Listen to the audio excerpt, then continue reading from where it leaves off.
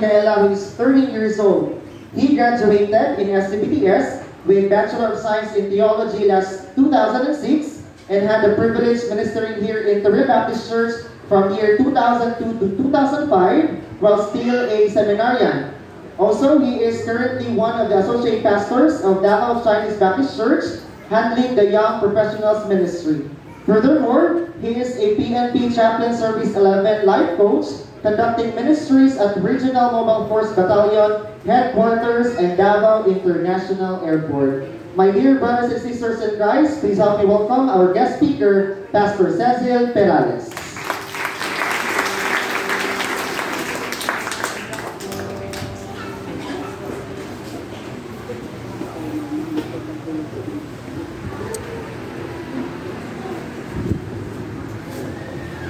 Good morning. Good morning. May buntay. May buntay. Taimbag na bigat kada kayo amin. Mama ko kasi Ilocano and I think she's watching right now. And it's a privilege for me to be here with you once again. And first time po ako dito sa Perales Baptist Church, katulad po ng sinabi nila is 2002, that was 20 years ago. Ganda-ganda. And until 2005, before I got married, pumunta po ako sa Davao Chinese Baptist Church. I was called there as a seminary student also on every weekend. And then 2006, they called me for a full-time ministry, assisting Reverend Arnold Tan sa ministry niya doon sa church. And this is such a wonderful worship experience once again for me. Yung nandito po ako noon, I was ministering also with kasama ko po ang worship team and doon namingaw-mingaw na ko sa drums. Sa Chaiba pa ko, marami drums, we are just pianos, bass guitar, and electric guitar, but we don't have drum set. So, namingaw ko gamay sa sabak. Okay, silent night mo kami dito sa church. Joy to the world mo ko ng Torero. Okay, now, kanina po, my text actually, nabasa na po ni Dave kanina, Psalms 100, and because the main reason we are here today is to celebrate the goodness of God. Enter His gates with thanksgiving, like what our text says. And every day in our lives must really be a thanksgiving. Thanksgiving should be a lifestyle. Diba? Ang pagpapasalamat po, hindi po okasyon ang pagpapasalamat. Pagpapasalamat po, lifestyle po yan, dapat po naka-integrate po yan sa ating mga puso, sa ating mga sarili, bilang mga tao, bilang anak ng Diyos. Okay? One of the greatest privileges of being a Christian actually is to have the capacity to thank, regardless of what happened. May alam ko po, bawat isa po sa inyo, may mga issue po sa buhay, meron po tayong pinagdadaanan. Normal po yan. Meron tayong mga struggles na dinadaan sa buhay, but being a Christian, even with those trials in life, you should have the capacity to be thankful. Diba? Sabi nga nila, it's easy to be thankful when things are going on our way. Yung lahat, okay. Diba? Pasado sa exam, pasado sa board, maganda ang pangangatawan. But a Christian can rise above any situation to thank God, even with all those things. Even with all those things. Paul, sabi niya po sa 1 Thessalonians chapter 5, 16 to 18, he said, "Be joyful always, pray continually, give thanks in what? In all circumstances. For this is God's will for you in Christ Jesus." Ang pagiging mas mapasalamaton, a thankful heart is actually a godly perspective. Okay? It's just a godly perspective. It's a matter of godly perspective. To be thankful in all circumstances, we need the proper perspective. Diba? That all things work together for good. Sabi nga ng Bible. Mga kapatid, masaya po ba tayo ngayon? Amen. Are you happy right now? Amen. Okay? I ask this because it speaks very much on how thankful you are in life. Have you ever noticed na yung mga tao daw na habitually ungrateful, sila po yung malulungkot? Diba? Hindi marunong magpasalamat. Okay? Yung mga tao hindi marunong magpasalamat ay normally, ang lungkot-lungkot po ng buhay. Ang dami kayo pwedeng pasalamatan sa Diyos araw-araw. Diba? Every day actually is a miracle. A lot of times, we tend to thank God because may malabot nangyari sa buhay natin. Diba? Bumalik ako sa sakit, Lord, thank you! Kapasa ako sa exam, Lord, thank you! Nagkaroon ako ng magandang business, Lord, thank you! But actually, kung papansinin mo, every day is a blessing. Every day is a miracle. When you wake up in the morning, that's a miracle. Amen. Amen? Being with your family is a miracle. Being with your husband and wife, spouse, being together, that should be a miracle na worthy to be thankful. Ako, I thank God because sinamahan ako ng daughter ko dito, Nika. Hi, Nika. My wife actually, hindi po siya nakasama because kulang po yung sa day school teachers ko ngayon sa church. And sinamahan din po siya ng eldest ko, si Martin, and then si Nika po sumama sa akin ngayon dito sa church. Minsan, when you're serving a church in a pastor's perspective, Thank you, Mika. pag isa po sa Accompanying your nagpapahirap daddy. sa pagiging pastor is not actually hotel members or it's not actually na walang tithes. Actually, minsan ang problema po ng namin mga pastor, yung parang nagbibigay sa amin ng burden is actually the ungrateful people. Diba? Lahat na lang may reklamo. Kasi nga, they tend to be yung parang ang layo tayo nila sa pagpapasalamat. And when you look at Pastor Elmer siguro, he smiles and everything, he welcomes you, but the struggles are real, deep inside. And one way or another, hindi lamang po siya yung apektado, pati yung wife niya si Wen. Diba? Pero ito lamang po ang catch. Even though there are struggles within us in the ministry, we still have to serve. Because that is our calling. Yeah, that is our calling.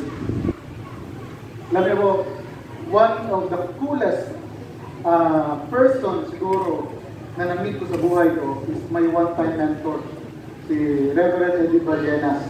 Nasa California na po siya ngayon. Hindi na po siya nagpapastor. Before siya dumating po sa church namin, I came from Cotabato City, Cotabato City Baptist Church, na po, Cotabato City Cathedral of Faith, ang pangalan. Before pa siya dumating, ang dami pong problema ng church because of the other pastor po na umalis. So, in fighting, bitterness, hatred toward each other, and then dumating po siya, namanan niya po yung mga problema na yun. And eventually, yung mga loyalist po ng former pastor, sumama na po sa kanya. Okay? So, but Pastor Elmer served the church faithfully until I think after 4 years, a church in California called him at lumipat ako sa doon. And few years back, nagbakasyon po. And then, we have coffee together, usap-usap. And then, Pastor Perales, usap-usap po kami. Sabi ko sa kanya, Pastor, paano mo na-survive yung burnout sa ministry? Pastor Ed, sabi niya, simple lang, serve the Lord with gladness, no matter what. Serve the Lord with gladness. He then added that if there is no gladness in what you do, hindi lang po sa aming mga pastoral, kahit sa lahat po ng ginagawa ninyo. If there is no gladness in what you do, you better stop what you're doing and go back to God. Ask again yourself, why can't I recognize the joy of serving while in the midst of heartaches, while in the midst of difficulties, while in the midst of trials? Okay?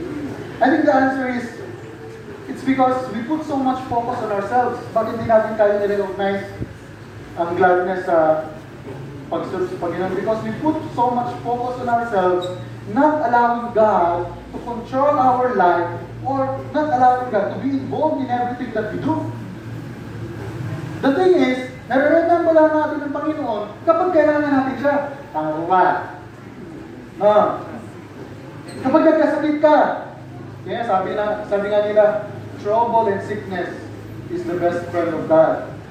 Kasi doon lang daw natin naaalala ang Panginoon. But if everything is okay, business is successful, work is okay, family is fine, then God, diyan ka naman po sa sabi. Tatawagin naman kita kung pagkailangan ko. Kaya malungkot ang buhay kapag may mga problemang dumarating. Okay? And through that perspective also, na we fail to dati na makita kung paano gumawa ang Panginoon around us. Now, you might ask yourself, how can I serve the Lord in gladness in the midst of hardship? How can I serve the Lord in gladness in the midst of hardship? Pastor Ed said, focus more on God's character and learn to adopt this character in your life, not just mere knowledge. The thing is, we love to memorize verses in the Bible. But do you really apply it in your life? Yeah. Sometimes we love to study the Bible because pwede natin ito ipagdebate sa kasamahan natin. Diba? Magtatanong. Okay? Yung sakit naman namin mga pastor, when we are reading the Bible, may tinatawag ko kami hindi minsan maiwasan na sakit na sermonitis. Kapag nagbabasa kami ng Bible, instead na dinadigest namin kung anong sinasabi ng Panginoon, nasa isip agad namin doon. Maganda ito ng first point sa sermon ko ngayong Sunday. Ay, maganda ito ng message sa Bible study. Ganda ito. Instead of digesting it, iba yung nasa isip ko namin. Mere head knowledge. Now, to Real Baptist Church, as we celebrate your anniversary today, 55 years, wow, that's a blessing. You witness God's goodness, God's love, and God's faithfulness in all those years. So, paano tayo mag-move forward? I tell you, you cannot use the victory of yesterday. Nag-pass kayo in your journey of tomorrow. Okay? You have to rely on God on your journey. For another more, maybe 10 years, another 50 years, you rely on God, on His character, in order to serve Him with gladness. And what are those characters? Okay, punta na po tayo sa mga puntos po natin. I will concentrate on verse 5 po ng Psalm 100. For the Lord is good, His unfailing love continues forever, and His faithfulness continues to each generation. Number 1, for the Lord is good. God is good? All the time. And all the time? God is good. God is good? All the time. And all the time? God is good. God is good. Di ba ako maganda? Ever since yung phrase po na yan, yell, sa tawag nila, cheer and yell, na popularized po ni Don Mowen, everyone in Christian community loved it. Diba? Lagi pong sinisigaw yan. And began to adopt it in many worship celebrations. But honestly, do you believe the statement? Do you really believe it? All the time in your life? The statement? Amen. All the time. We find the goodness of God as a recurring theme in the scriptures. God has to be good. Yung goodness niya po, connected po sa holiness niya. Goodness ng Panginoon. Yun po yung nature ng Panginoon. Remember, God is good. For example, sa buhay po natin, we receive forgiveness from our sins. He listens to our prayers. We experience intimacy in fellowship with Him. We can trust in whatever happens in our life. These are all based sa goodness po ng Panginoon. But sometimes, we don't see the goodness of God, especially when something bad happens to us. Diba? When we experience heartache, tragedy, disappointment, it seems like God is not good. How can you say, Pastor, God is good na nag-dialysis, mga kaparo? Ano ba ang dito nga? How can you say, Pastor, na God is good na mag-chemo treatment pa po sa akong cancer? Diba? Alam niya man eh, if God is good. Sabi na nila, why do bad things happen to good people? Assuming that you are good. Diba? Part of our problem is that we spend too much time kasi complaining. Complaining about the bad things na nangyayari sa atin. And not enough time actually in rejoicing with God for the victories that we experience.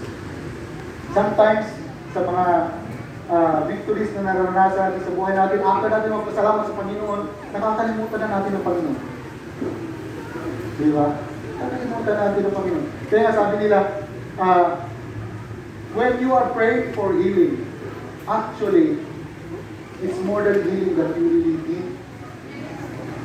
Because one way or another, if God grants you the healing that you want, magdedeteriorate pa rin katawan na ito. What you need is an eternal part ng buhay mo, and that is the Lord already. Sometimes, binibase natin ang goodness ng Panginoon sa experience natin. Gumaling ako sa sakit ko, experience ko yun. But not by its source. Okay? For example, meron akong bad experience sa Coca-Cola, sa soft drink. 11 years ago, na-hospital ko ako because of Coke. Okay? Since then, hindi na po uminom ng soft drinks. 11 years. But my experience doesn't determine if Coke is also bad for you. That is not the standard. My experience is not the standard for goodness. Diba? So, our problem is we use the wrong standard for goodness. We use our standard. Ito po yung standard natin eh. Good is whatever good for me.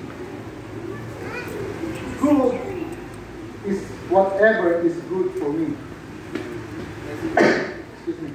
We are saying na I am the standard for good, but the truth of the scripture is God is the standard. Amen. Nabasa ko po ito somewhere, matagal na. Sabi po, are you going to believe in God only if He acts like you want Him to? Then carve a God out of wood that suits you. Carve a God that gives in all your wishes like a genie. Carve a God that grants wishes even though it leads you to destruction. Because if you have your own opinion on how a God should act, when you would be better off worshiping yourself, since you're putting yourself much higher standard than God. God is good in all the time. God is good. And that goodness is what we are celebrating right now. Amen? Amen. Not your own standard of goodness, but God's standard. And that includes the hard times. That includes the hard times. That includes the unanswered prayers. That includes the heartaches. God is always good. His goodness is not limited to the circumstances na nararanasan mo ngayon. He is not limited to that. Diba? Whether it's nice or bad, I want you to know that if you cannot think of anything, of any other reason that you cannot acknowledge the goodness of God, think of this. God forgave you your sins through the blood of Jesus Christ. You know what the scripture says? While you were still sinners, God forgave you. In some other scriptures, while we're still enemies of God, He forgave us. Hindi po inantay ng Panginoon na mabuti ka muna bago kita patawarin. That's our standard. Diba? That's our standard, lalo na sa mga mag-asawa. Tawang siya, bago ka ulit balay. Bago taga doon. Okay? That's our standard, no? Ang Panginoon ito. While you are still sinner, God forgave you. That's how good God is. Wow. And that points us to other next point. His unfailing love continues forever. Let's be clear that God's love clearly is not based on our spiritual condition or our moral predisposition. It is not based on attitude. It is not based on our behavior. Rather, we see here that God's love for mankind is unconditional. Okay? He loves us. He loves everyone. And this is one of the things that set Him apart from any other God na pinanimulaan ng mundo. From any other religion. Diba? Throughout the ages, men invented gods for themselves. Men invented gods for themselves. Merciless God, a God who is so demanding. But our God is not like that. He loves you unconditionally. No matter what you're going through right now. And I tell you this, skandalo, no? Even ang bubububo ka kagabi, tell you, the Lord is reaching out to you. He loves you. Okay. He loves you. There was a story, years long ago daw, ang mga Bible scholars nagtakot-takot sa isa pang conference. Okay? And then, before sa pagtapok, storya daw sila sa informally, and time has brought up a topic kung sa may unique sa Christianity that it will set apart sa ubang religion. Kung sa may unique sa Christianity, kamo daw? Na nag-suggest, unique sa Christianity, incarnation. Ang Diyos, may tao. May nag-inom, naman ang religion. May nag-believe, okay. Resurrection. Nabanhaw sa patay si Jesus. Diba? Ano sa tuwa? Muna na sila, naabot na religion nga. Then while they are contemplating kung sa may unique Christianity, sulod si C.S. Lewis, author ng Narnia. Okay? C.S. Lewis. And then, kung sa may commotion na niya, they told C.S. Lewis, kung sa may unique sa Christianity. Then, tubag ni C.S. Lewis, just one word, grace. Gracia. Okay? Lewis continues that Christianity uniquely claims that God's love comes free of charge. Free of charge. No strings attached. And no other religion makes that claim. Only Christianity dares to proclaim God's love is unconditional. An unconditional love that we call grace. The authority of the Bible boldly proclaims that grace really has, kumbaga, it has nothing to do with yourself. It has nothing to do with your good works. It has nothing to do with your tithes and offering. It has nothing to do with your service in the church. It has nothing to do with you leading the worship here. No. Everything is free, unconditional po. Ang grace ng Panginoon. God's love for us is unconditional, brothers and sisters. Yun pa ni Philippians say, there's nothing we can do to make God love us more, and there's nothing we can do to make God love us less.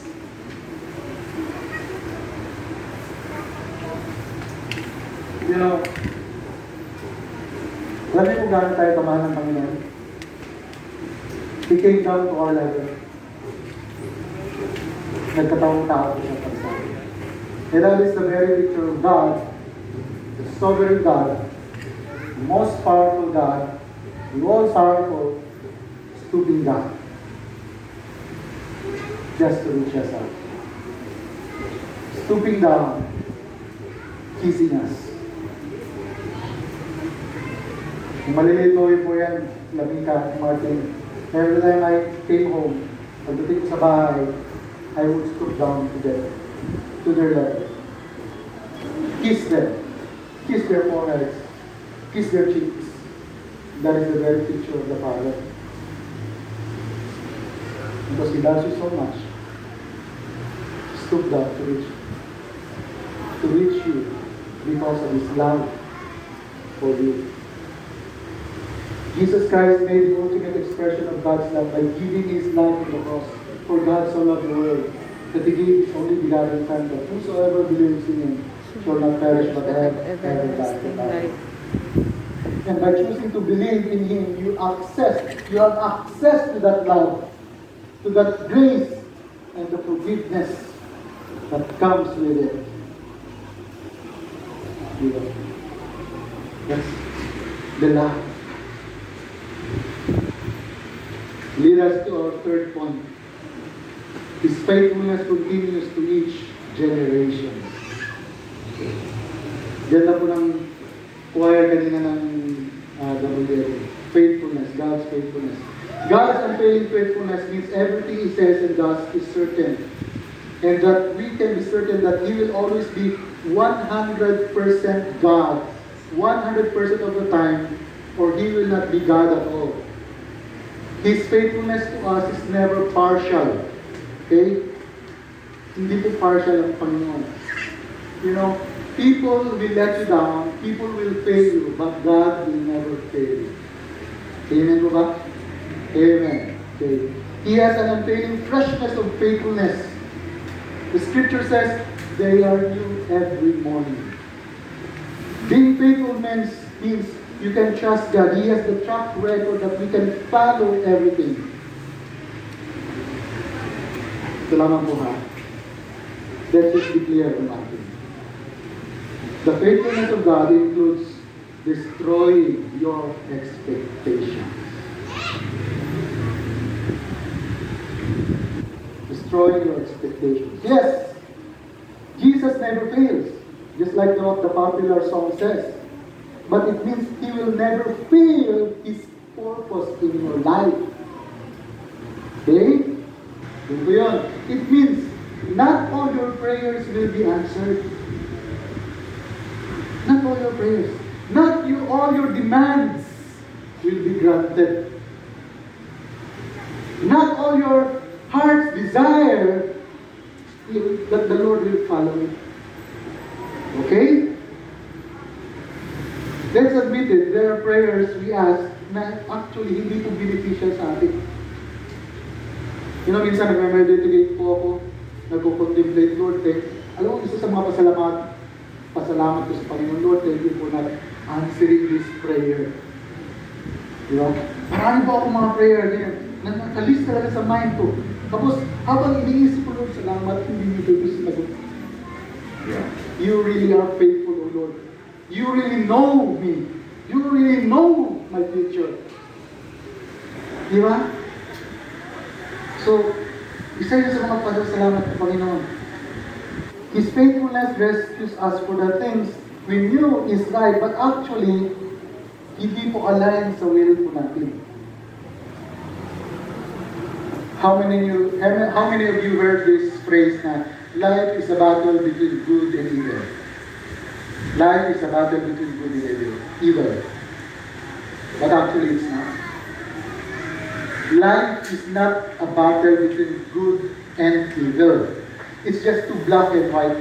Alam na natin kung ano tama at mali eh. Di ba? Alam natin mali ang pagkikiapid. Alam natin mali ang magnakaw.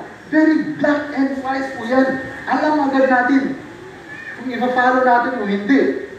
But actually, life is a battle between God's will and your own good intentions.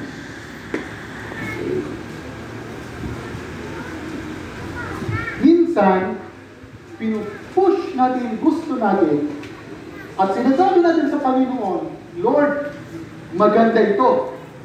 Pero ang tanong, will ba ng Panginoon? That is why daghan na disgrasya sa kapa. Kapatapa. Tama. I'm sorry. Daghan nagingon, even mga pastors. Para sa ministry pa ni pastor. Kuhan niya sa kapa, para man sa ministry, makatabang man sa ministry, dili na ministry, greed. Hakok. Pagkahakok. Kinodla. I will not feel better. Is it God's will or your own good intention? Di ba? Opposite po yun sila. Hindi po sila magkasama. Tatanungin mo ang sarili mo. Minsan, nasabi ko na ba ito noon? Palagi ko ba ito pinipit ko na when I'm here sa Korean Baptist Church. When you are praying, minsan, you ask God to bless your plan. Lord, ito po yung plano ko sa buhay. I-bless ko sana ito, Lord. But actually, the prayer is, Lord, ano ang plano mo sa buhay ko? Then I will follow that. Is it your plan, Lord, for me to go abroad? If not, I will follow your will. If yes, then guide me, O God, kasi mahirap itong struggle na ito. Is it your plan, Lord, to plant another church? Good intention. But is it God's purpose? If it is your will, Lord, then you will bless that. The story of our church, Lord, magputang ba big building or not? Diba? Can you imagine? We are planning to build a building na 100 million po yung kantidad. Ang kwarta lang sa church is 30 million. Ang 30 million, gusto nyo plan sa foundation. Wala kay poste na natukot. And then, we have this promise o murag ang impression sa Ginoo sa mo, no solicitation, no pledge, no loan. But after all those long years, grabe na Panginoon. Alam niyo ang prayer namin sa Panginoon that time, Lord, we are convinced this is your project. We have prayed for how many years, and we are convinced that this is really your will. If this is your project, you will be the one to finance this building. And it did. It did. Yeah. The Lord is faithful. Maybe to appreciate the faithfulness of God, we just need to change our agenda. Like changing your prayers from need-centered to God-centered. Okay. Change your prayers from need-centered. Ako Lord, gusto ko ganin Lord, gusto ko Lord, ganin panahon, mag-asawa na ko, gusto ko Lord, ganin panahon, successful na ko, gusto ko Lord. Sa ba ang pangutana? Kung sa'yo gusto mo Lord. Amen mo ba? Sa may gusto mo Lord. Yeah. For example, you may pray for good health, but God wants pure heart. More than you passing the board exam, He wants you to trust Him that He is in charge. He will be faithful in your future. Di ba? Ako talaga noon, pangarap ko magiging seaman. Graduate po ako sa maths. Alam, pinush ko yun. To the point that I am really disobeying God. Alam ko, tinatawag ako Panginoon sa ministry. Gusto ko mag-seaman doon. Hirap na ng buhay ko, lumaki ako, tapos pastor pa talaga ako. Basta ko yun. Yumaman din ako. Yun po prayer to God. But, until the Lord convicted me and I changed it, and the Lord has been so faithful since then in my life. The Lord has been so faithful. Grabe yung argument ko dun sa Panginoon, Lord. Pobre na ako, pastor ako, pobre pa yun. Diba? Ano pa na-experience ng mga Lord? Basta, alam niyo yung kuha ng Panginoon talaga sa akin nun, hindi ko talaga makalimutan yun. Sinasabi lang talaga ng Panginoon sa akin nun, kundi ko sa heart ko, just trust me. Take that one step of faith, and I will do the rest. God has been so faithful. Remember this. God did not promise that skies will always be blue. Like it or not, rain will come. And kasama po ng rain, flooding, inconveniences. God did not promise joy without sorrow or peace without pain. God did not promise that we shall not bear burdens nor face temptations. But God promised strength in our weakness, rest in our weariness, light in our darkness.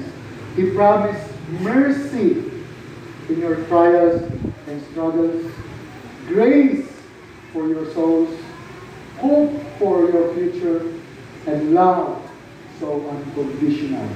That is the faithfulness of God. So brothers and sisters, what are the lessons we can learn? Let's face it. Pressure will always be around, but God's promise will always be true that He will never leave us nor forsake us. Our text in verse 2 says, serve the Lord with gladness. Sa ibang translation, pinabasa ko natin kanina, worship the Lord with gladness. This will only happen if we focus on the character of God. Dr. Jerry Mulato, siya pong speaker namin sa church karon, kasi si Pastor Oli na sa mga napunsan.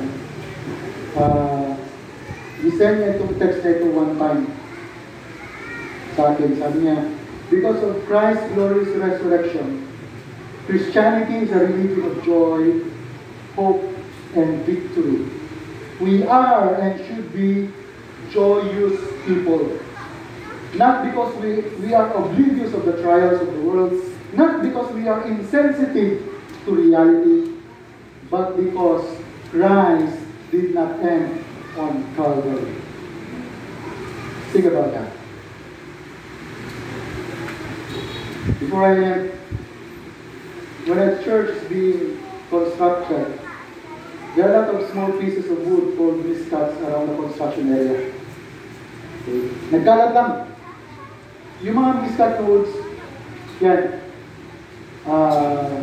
mga construction workers, hindi nila tanig, pang susunod na. Mga engineer, they said, basura naman eh. Okay? But there is one man who saw it differently, si John Balino, yung draftsman ko natin. He put together those useless pieces of wood and created a masterpiece. Next slide. Yung cross po, yung likod po, that's the useless pieces of wood that Ganda. nagiging backdrop natin. Yeah, beautiful. See that?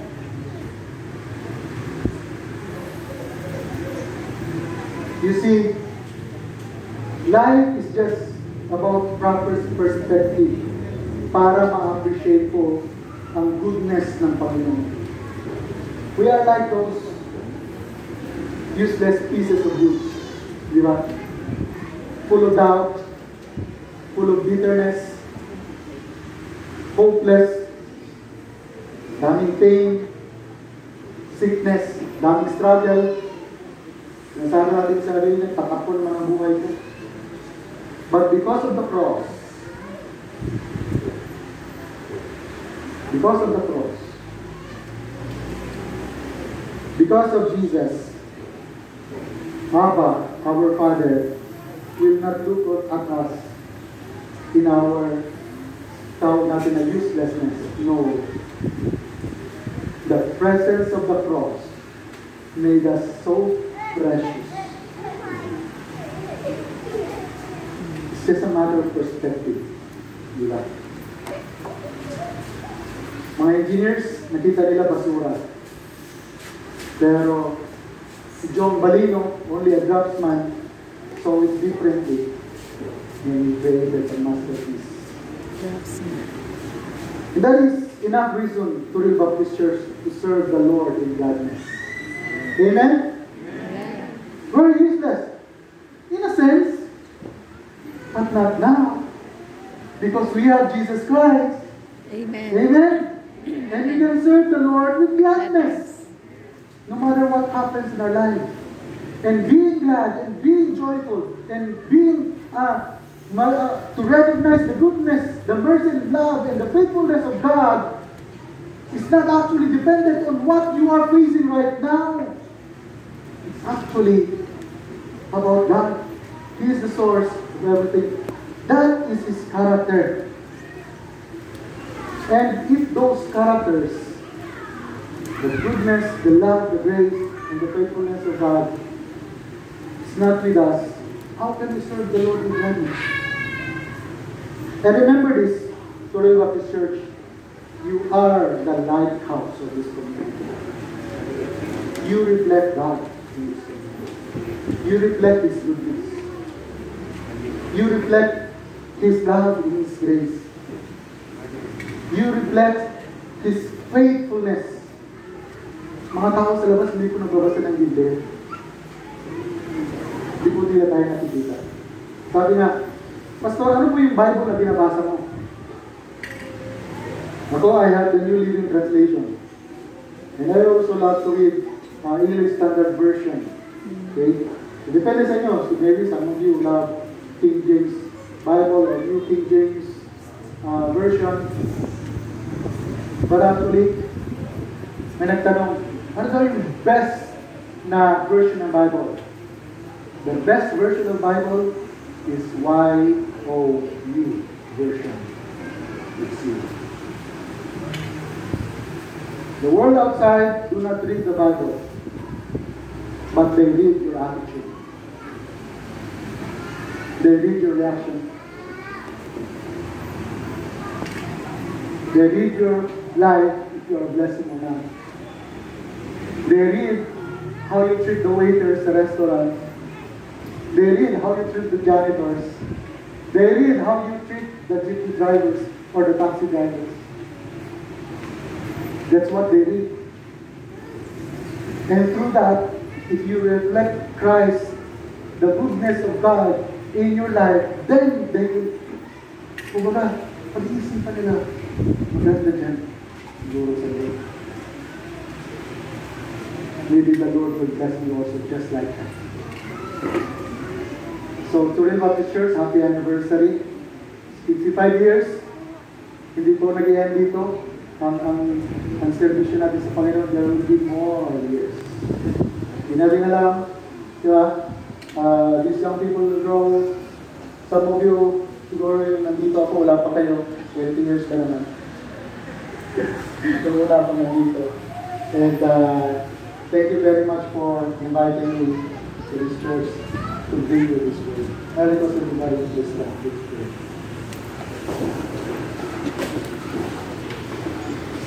Now, individually, before I close in prayer, my sermon in prayer, bow down your heads, pray. I don't know your situation right now. I don't know your struggle. I don't know if you're disappointed, discouraged. Maybe nagsimba lang ka, kaya napugos. Maybe you have to talk to the Lord right now. You have to ask Him, Lord, help me. Help me to serve in gladness, even though, Lord, sa realidad sa problema ang nag-aabot. Lord, nawalan kong trabaho. But help me, O God, to see your purpose in my life. Lord, gusto ng business karon. But help me to praise your goodness. Help me to remember that you are faithful to me. Help me to serve, O God, in gladness. Help me to worship today in gladness.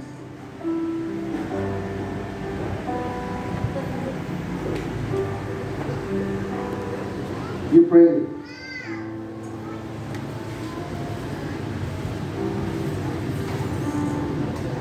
It's not about you and your seatmate. It's about you and God.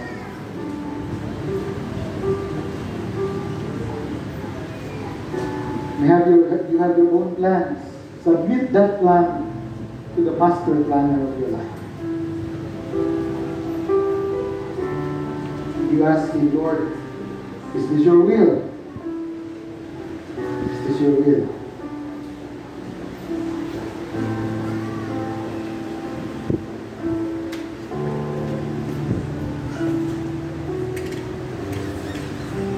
Father God in heaven, it's indeed a privilege, O God. You have allowed me, O God, to stand behind this pulpit and deliver your message. I an imperfect messenger. But we have a God so perfect, so good, so loving, so merciful, so gracious, so faithful to us. Even though, Lord, we are unfaithful a lot of times in our lives, you're still there. Even though, Lord, naaalala ka lamang po ang Panginoon namin kapag meron po kaming problema, you're still there, God. And we praise you, Lord. We magnify your name. We thank you, Lord, for the wonderful gift of your presence, O God, especially in this church. Lord, 55 years, so amazing, O God. I'm sure, O God, those 55 years, hindi po lahat po, Lord, maganda ang nangyari. I'm sure, God, there are a lot of struggles of those 55 years. More than 20 years, Lord, since Pastor Elmer, O God, is the senior pastor. I know, Lord, marami pong mga disappointments. But still, O God, He smiles, He serves, because that's His calling. Help Him, O Lord, in the name of Jesus. To continue, Lord, in this ministry you have given for Him. To serve you with gladness always, O God. Even in the midst, O God, of the challenges, O God, of serving in this community, in this church. Be with Him to when meron po silang mga desire as husband and wife. You know it, O God. I pray, O God, in the name of Jesus, that you will grant it according to your will and purpose for their lives. Bless them, O God. You have called Pastor Elmer, O God, in this church. And you have called Wayne to help Pastor Elmer. Bless them, O God. Strengthen them bond together. And all the leaders of this church, they associate Pastor, O God, Pastor Alden, Pastor Dave, O God, as a youth minister. It's not easy, Lord, to minister to the youth. Especially, Lord, in these times, O God, of social media. Help him, O God, give him wisdom. Yes, Lord. Protect him also, Lord, integrity-wise. Protect him from temptations, O God, in Jesus' name. Yes, Lord. Help them. Help the leaders of this church, O God. Nino Lari, Nino Puging, and every people, O God, of this church will always be supportive, Lord, in the ministry. And they will always be, oh God, the foundation, oh God, you have put here. Of course, oh Lord, oh Holy Spirit, lead them. Guide this church, oh God, to the path you are leading them, oh Lord. Help their journey. Those 55 years, oh God, has passed already. There are victories, oh God, of those 55 years. A lot of victories, oh God. But those victories, Lord, hindi ko namin pwedeng madala sa kinabukasan. Guide them, God.